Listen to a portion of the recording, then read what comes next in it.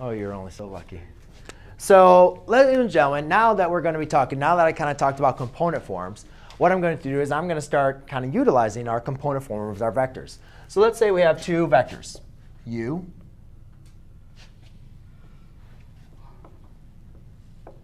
and we have v.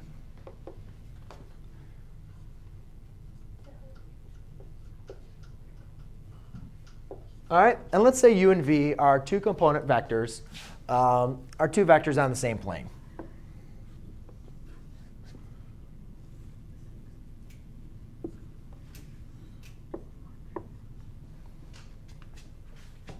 OK? So, and that's u. Now, we don't really need to know exactly what they are, but we know that they're in their component form because they have an initial point at 0, 0, right?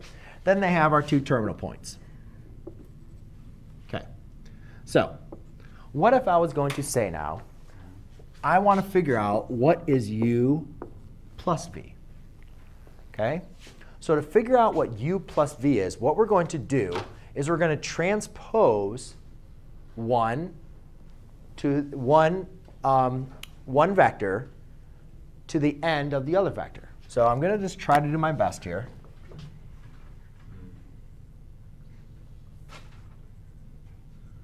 OK? Or we could do it the other way. So we could put a new v here. Or you could transpose u to the end of v. OK? So when you're adding two vectors, right, it doesn't matter. If I do 3 plus 4 is the same as 4 plus 3, right? So it doesn't matter if I add u to the end of v or if I add v to the end of u. But what you're going to do is you're going to take it the initial point of one vector and put it at the end of your terminal point of your other vector. Then what you'll have is a resultant vector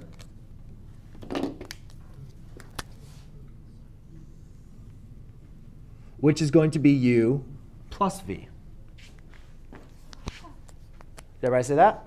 So how do we algebraically kind of represent this? Well, if I have u plus v, what that simply is going to do is just say that's going to mean u1 plus v1, comma, u2 plus v2. OK? Then let's just go ahead and take a look at this as kind of like a in a subtraction part. All right? If you're going to look at subtraction, your subtraction of your vectors, if I was going to say what is u minus v, well, you guys can obviously relate to that. All right? But there's a couple things. When we're looking at u minus v, now what we're going to do is rather than taking our terminal side and put our initial side and put it at the end of our terminal side, now what we're going to be doing is looking at the difference between our two vectors. All right? And what we could do is you could even also transpose this, our v, take the end of this initial side,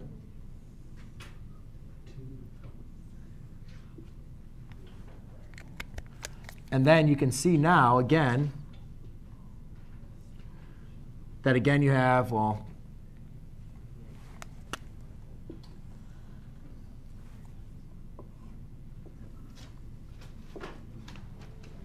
that now you're going to have your u, your minus your v.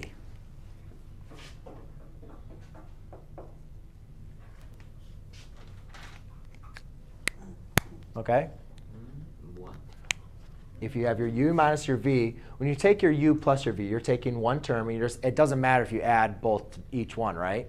But if I'm going to say u minus v, you take your resultant u, OK? And what you're going to do is you're just going to look at it.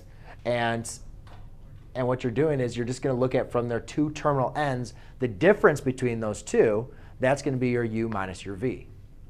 All right? So when looking at this, well, if you understand when you add them up, you add the x's and the y's. So now with our subtraction, we're going to be doing the exact same thing. So now it's just going to be u sub 1 minus v1, comma, u sub 2 minus v2. So you're just following the same patterns that you're going to be working with addition and subtraction. All right? The one thing I just want you guys to understand, when adding vectors, you're just adding one vector to the next. But when you're looking at the difference, subtracting, you're looking at the difference between on their two terminal ends. Okay? So you could look at it from both of those. You could either retransform that and then kind of look at the difference, either your terminal sides or of your initial sides. So we don't really need the graph, we just need the I'm just using the graphing just so you can get a Okay. visual representation Okay. of it. That's it. It's not, that's That's all you really need to understand with that. So I'm going to show you the graphing.